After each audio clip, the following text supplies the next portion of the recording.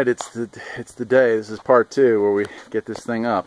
So I've got my brush cutter laying over here as ballast because I don't want this thing moving even a fraction of an inch while we're doing the lift.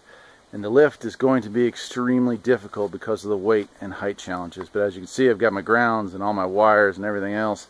I've got it off the ground a good, I don't know, 10 feet or so already, but that's a long way to go between there and there. So, who knows, this might be the last time this thing is together in one piece. The ham radio 2-meter antenna is just dangling right now. I'm going to have to adjust it once it's up because the location, it's just not possible to do it right now.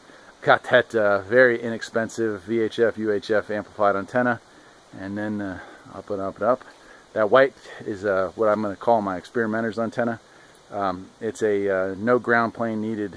It's like for an RV. It's a CB antenna, but I'm going to use it for whatever. And I got a new wire going to that. And then we keep going, and there she is, the IMAX 2000. And I'll tell you what, guys, I'm definitely sweating. I'm definitely nervous. A lot of weight here, a lot of things that could go wrong. And it's just me and my wife today.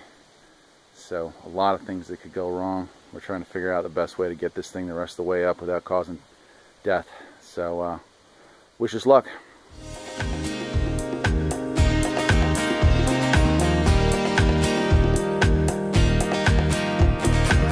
There's always something that needs a little fixing.